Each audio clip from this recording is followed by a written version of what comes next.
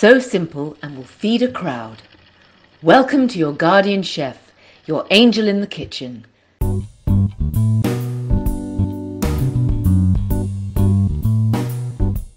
Today we are making pork tenderloin with apples. This roasted pork recipe is a culinary chameleon. It offers the flexibility to add any vegetables, making it a great way to empty the fridge for a weeknight family meal or curate a gourmet meal for a special occasion.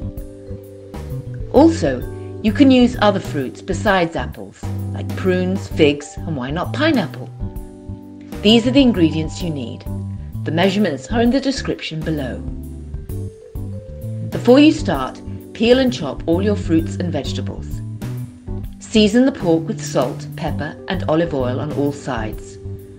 With a long knife, create a lengthwise hole in the pork, ensuring space to infuse flavours from both ends. Stuff the pork loin with lemon peels, cloves of garlic and rosemary.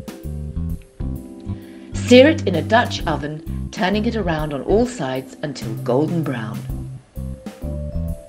Toss in diced onion, chopped carrots and apple slices.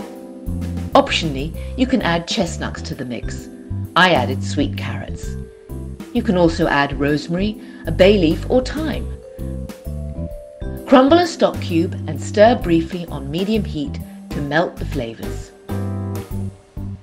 Cover your casserole or skillet and transfer the pork to a preheated oven at 430 degrees Fahrenheit, which is 220 degrees Celsius.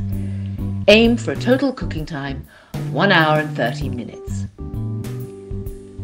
After 45 minutes, turn the pork and introduce broccoli to the mix. Cook for another 45 minutes, then remove it from the oven and deglaze it with half a cup of cognac. Remove the pork from the pan and let it rest on a cutting board for 10 minutes, covered with aluminium foil. Place the cooked vegetables and apple in the serving dish, creating a base for the pork. Slice the pork and place the slices on the serving dish over the vegetables.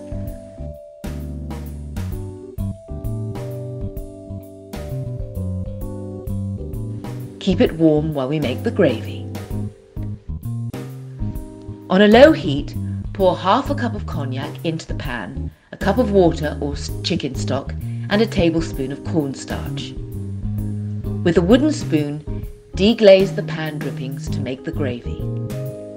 Allow it to evaporate to form a rich, thick sauce. Pour some sauce over the pork and serve the rest at the table in a sauce boat. This pork casserole is a hearty dish all on its own.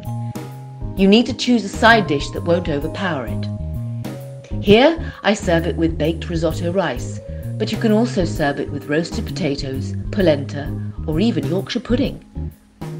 For more beef and pork recipes, check out the playlist above. And don't forget to subscribe. This is not a pizza, so you can put pineapple. It's very good.